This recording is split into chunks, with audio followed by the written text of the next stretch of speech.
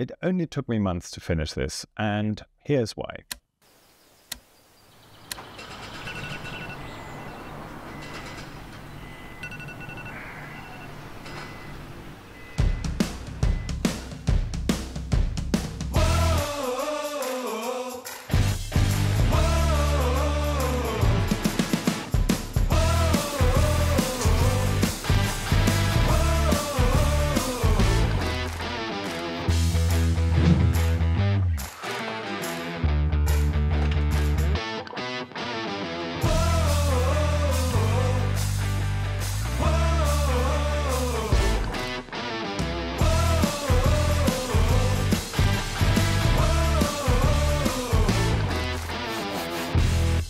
Well, it's not April anymore for sure.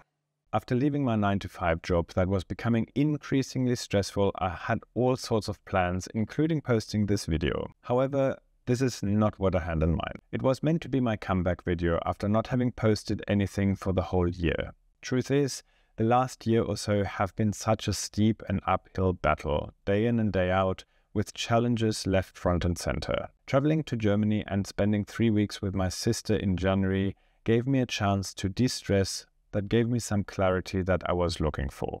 That being said, knowing what to do and finding the strength and courage to actually do them are two very different things. Just a couple of months later, I did find the courage to leave my job that was becoming increasingly stressful and may I even say toxic. Having an acute sense of justice sensitivity, I was battling on various fronts where I felt wrong decisions were being made.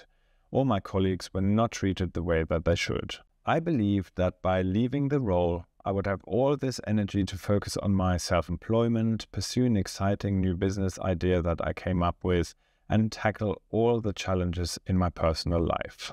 Unfortunately, it couldn't have been further from the truth.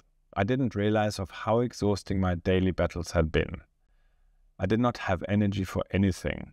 My body was not allowing me to fight any more battles for a while. I would go as far and say that I went into a depressive state as I was struggling to find purpose and started questioning my skills after receiving a rejection from a job that I really, really wanted and believed I would have been great at. Imposter syndrome kicked in. I was really great at what I did in my role, but I questioned my achievements and abilities all over again.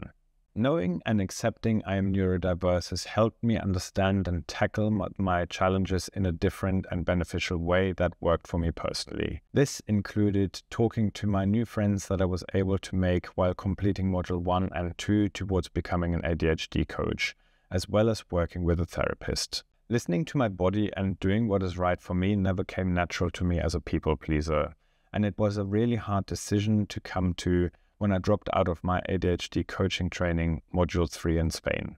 There's much more that I would like to share, and I will with time, but the last thing I want to do is commit to weekly videos and put myself under that pressure when I still have a lot of baggage to carry. Through all of this, though, the one thing that I have definitely learned is that it is during the challenging times that we learn more about ourselves compared to the good times.